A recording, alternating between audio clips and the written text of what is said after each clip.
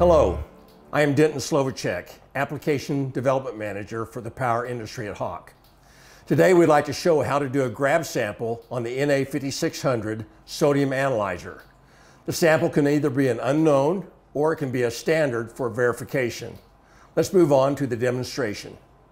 The NA5600 allows you to do a grab sample for both an unknown sample or for a standard for verification. The measurement takes place in this overflow cell and then is measured by the sodium electrode. It's a very simple setup. First, go to Menu, and we move down to Grab Sample Verification. You will notice that it's currently in a measurement mode. We want to interrupt that mode so we can go directly to our grab sample. So we're going to choose Yes and press Enter. It is now exiting the operation. It's asking us if we're going to do a verification with a known standard or a grab sample. Today we're going to choose grab sample.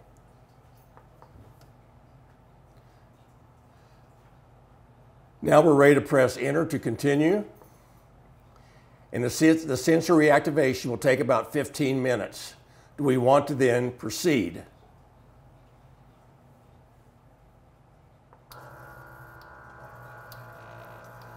What is happening right now is that we're flushing the overflow cell with our current sample. It's going to go through a complete flush here, refill, and do another flush. And at that point in time, we will go directly to adding our grab sample. So you notice that the instrument is slowly emptying the overflow chamber of the sample as a flushing.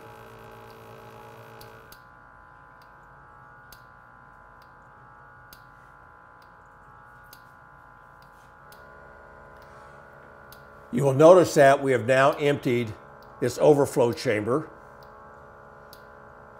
You will hear the pump go and it will return on and refill this flow chamber with water again. So now we're in the flush overflow vessel, sample in.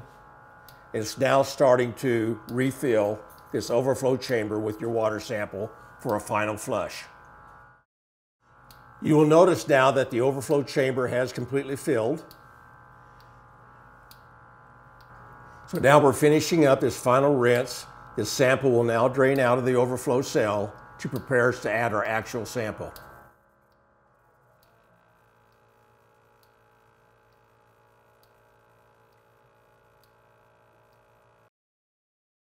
You'll notice that we now have finished flushing the overcell sample, so now it's going to give us an opportunity to add the remaining sample we want to measure. We first remove the flow level, and we pour in our sample.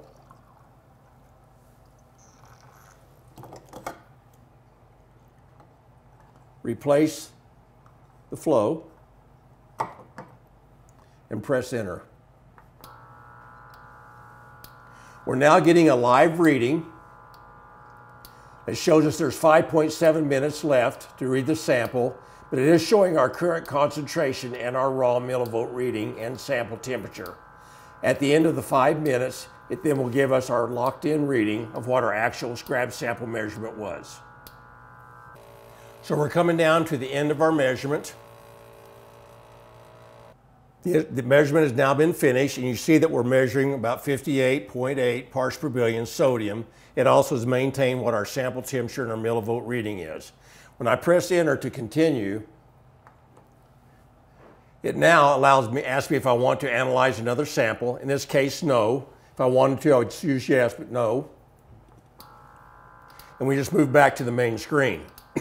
The question being now is, where is that measurement? This measurement has been stored in the data log. To find the results of that measurement, we go to Menu, and we move to View Data. And we want to look for log data. And of course, we want to view the grab sample log. And we want to look at the start time or number of readings. Let's look at the last 3 readings.